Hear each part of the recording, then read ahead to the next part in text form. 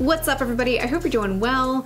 If you've been on the internet at all, you may have noticed that lately people are talking a lot about AI. Personally, my default reaction towards new technology tends to be fear, and that's definitely been the case for me as ChatGPT and all the other forms of AI have just kind of come front and center in the internet, and I've avoided them like the plague. Now, I have not touched ChatGPT or any of these sort of general AI at all because they've freaked me out, but I have binge watched a bunch of YouTube videos of people using ChatGPT for like anything you could possibly imagine, like scripting your YouTube videos, helping you outline a blog post, helping you structure your week so that you're productive. Like, it can do almost everything. It's amazing. So for me, it's time. AI is here to stay. So today we're gonna try out ChatGPT together. So, step one, ChatGPT.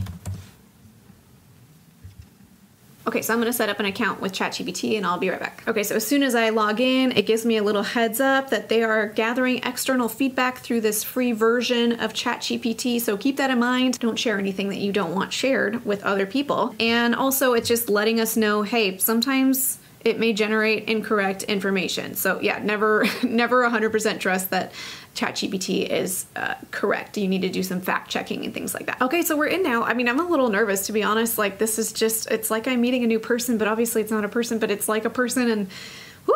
So basically, I want ChatGPT to help guide us on how we can use it as a therapist. If you don't know anything about ChatGPT, it's literally like you're chatting with a person, except it's an AI bot. So you have conversations back and forth, and you keep giving it more prompts to try to kind of have it respond with whatever information you're needing. So I do have a few prompts that I've already written out. I'll just copy and paste over. All right, so let's go ahead and paste my first prompt in.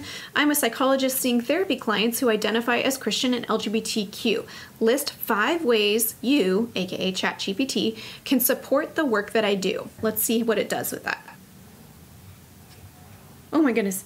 Wow. Okay, while it was writing this out, it said that I can actually share this chat. So maybe what I'll do is all the chats that I have with ChatGPT, I'll link to in the description of this video, because I'm not going to read the whole thing here. You can kind of see how it responded. Let's see what it says. As an AI language model, I can provide you with 5 ways in which I can support your work as a psychologist seeing therapy clients who identify as Christian and LGBTQ. So educational resources, help me curate relevant information, research articles, and resources that address. Okay, so it can teach me about research that's available on this particular topic. Thank you, that's helpful. Assisting with affirming language. Oh, I love that. I didn't even think about that. I can help you navigate sensitive conversations and provide suggestions for inclusive and affirming language when discussing topics related to Christianity and LGBTQ identities. Yeah, sign me up. I love that. Exploring intersectionality. Like, how does it even know that word intersectionality is like one of my favorite words, and that's exactly like the best single word to summarize my specialty. I love that. I can help you explore the complex intersection between religious beliefs and sexual orientation or gender identity. Yes, it's so on point right now. I love this. Offering perspectives and coping strategies. I can provide different perspectives on common issues faced by LGBTQ.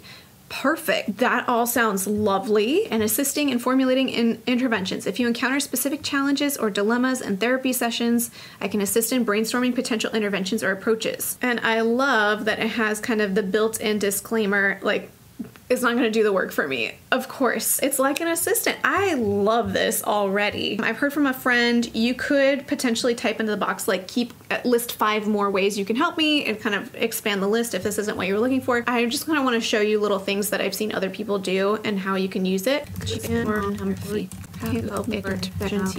List 5 ways. My goodness. Like, what is this?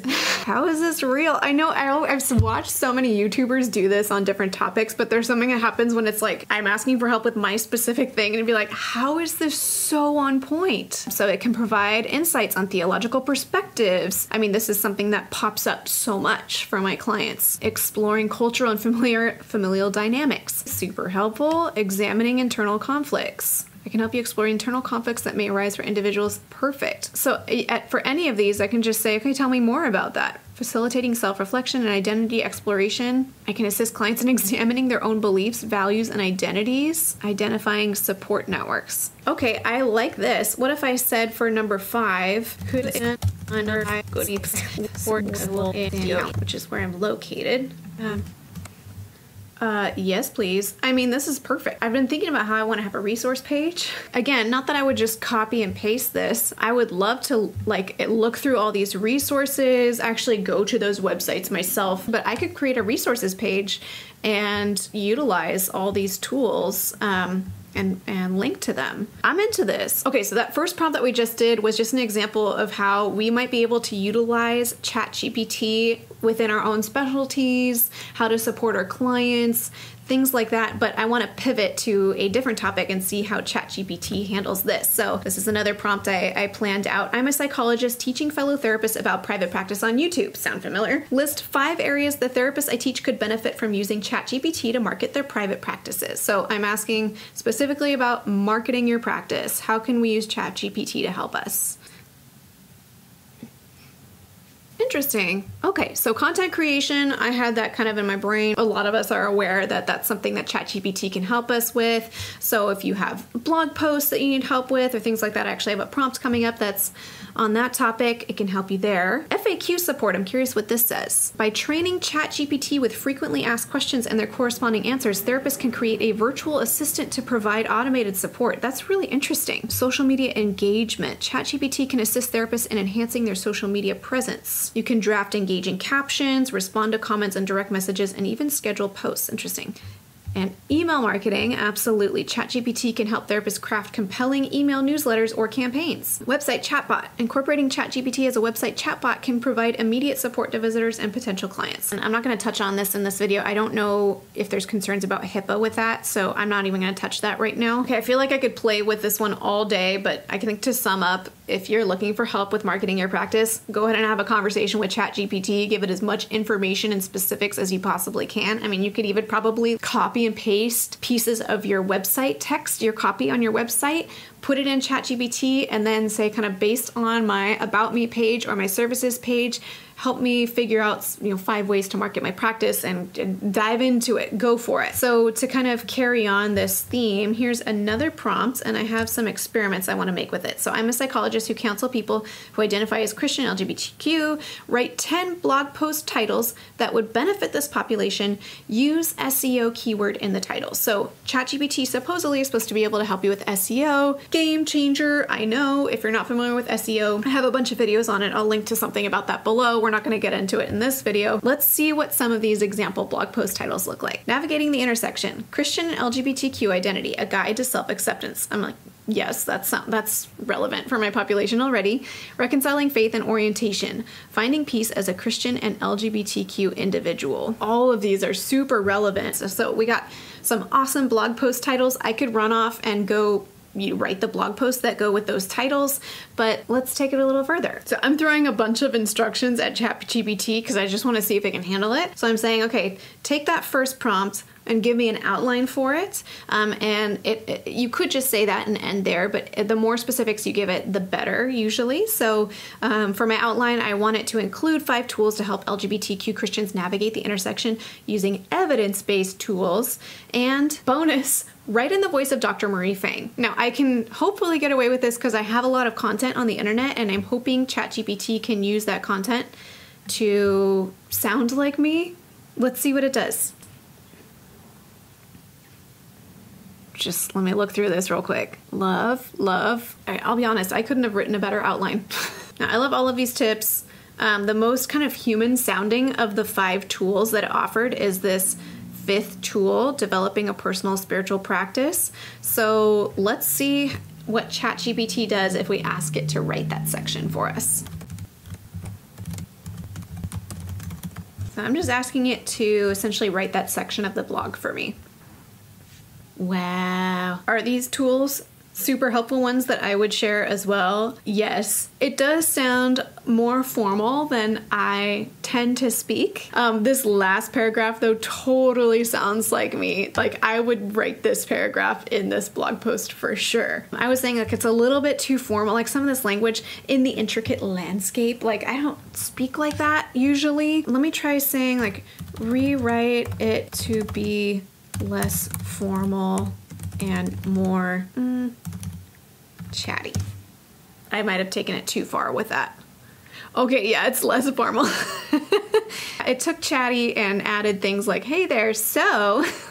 Okay, so hopefully you get the idea that you can kind of ask it to kind of keep fine-tuning things for you.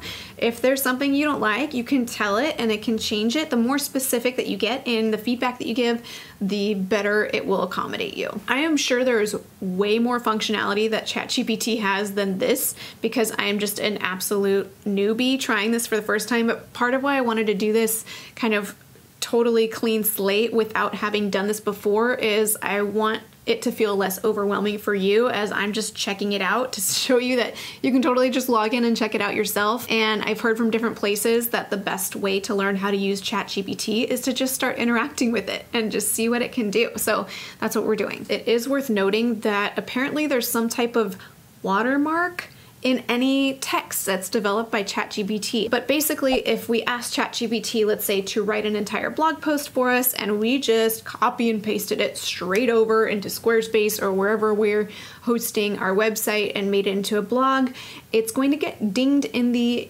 Google algorithm as far as SEO, because Google is going to say, sniff it out that it's written by ChatGPT. So it's really important to make sure, whether it's you ask ChatGPT to write an outline and you fill in the blanks, or if you're going to really use it to write your text for you, to really go through and still make it yours. And then hopefully you can kind of bypass the watermark. If I can find it, I heard that there's actually some links that you can kind of submit your text into a website, and it will show you which parts are flagging as looking like it was written by AI. So if I can find a link to that, I'll put it in the description box below. This is super fun for me. I hope you're enjoying this. I'm going to keep going. Okay, this is the last prompt I think I'm going to do for today, just for the sake of time. Let's be a little bit meta. I'm a psychologist creating videos on YouTube, channel Private Practice Skills. Come up with a witty, search-friendly title for a video I'm creating focused on asking AI to teach me how to use AI as a therapist. All right, give it to me, ChatGPT. Therapy in the age of AI. Unveiling the secrets of artificial intelligence as your therapist. Let's say, make it shorter and give me 10 options. See, these don't feel, as I read them, and of course I'm not the YouTube algorithm, as I read these don't quite land for me as like search-friendly titles, versus I'd already kind of earmarked a title for this video. So peek behind the curtain, here's 3 titles that I came up with for this video that I researched using TubeBuddy a little bit. These all feel like short, sweet, I get what it's about, I'm kind of maybe interested, hopefully. Versus like AI Therapy 101, unlocking the power of artificial intelligence as your therapist. Okay, I'm not sure if what's happening here is that we're just finding ChatGPT's limits of like, I'm trying to look for like that catchy title that's just like, here's what I'm doing real quick. Like, don't you want to click on it? And is the limitation ChatGPT, or is the limitation the way that I'm prompting it? Or maybe some mixture of both. I thought it would be kind of cool if I like let ChatGPT choose the title of this video. But I think I'm still going to stick with one of the ones that I picked. Well, there's that. My primary hope in making this video is just to show you that it doesn't have to be scary to just try it. You can set up a free account. Keep in mind that they're doing research still, so the powers that be can see what you're typing in there, so don't put anything in there you don't want them to see. Pop in there, get started, see what comes up, see if there's anything useful benefit that you could get from ChatGPT. There's also like a gazillion other types of AI, but I'm not even gonna overwhelm you with all of those because I'm overwhelmed by them. So I hope that this inspired you to just try it and see what happens. And if you have been using AI for a bit and you are more familiar with ways it can be helpful, please leave a comment and let us know what are some tools that therapists can use from something like ChatGPT in order to make life easier for us. Not to replace us, just to make life easier. And I'm aware as I made this video that there are all kinds of ethical and just different types of concerns when it comes to AI and utilizing AI. I'm not going to touch on those in this video because that could just be its own video. But if you are interested in kind of taking a deeper dive into AI in general and what does this mean for all of us and all of that, a dear friend of mine fairly recently started a podcast called Skills AI Can't Steal, and he brings on different folks to interview to talk about both how we can leverage AI to our benefit, but also the things that are uniquely human that AI can't replicate and how to kind of lean into those things and embrace them. I'll link to his podcast below if you're interested in exploring that further. And before we close, I'd like to thank TherapyNotes.com for sponsoring this video. TherapyNotes helps with scheduling, notes, and billing. They have a HIPAA secure telehealth platform, and so much more to help streamline your practice. If you'd like to check out TherapyNotes, you can get 2 months to try it for free with no commitment just by clicking the link in the description of this video. Well, I know this video is kind of a different format than my typical videos. I hope you enjoyed it and you found it inspiring to just see how AI can help you. And until next time, from one therapist to another, I wish you well.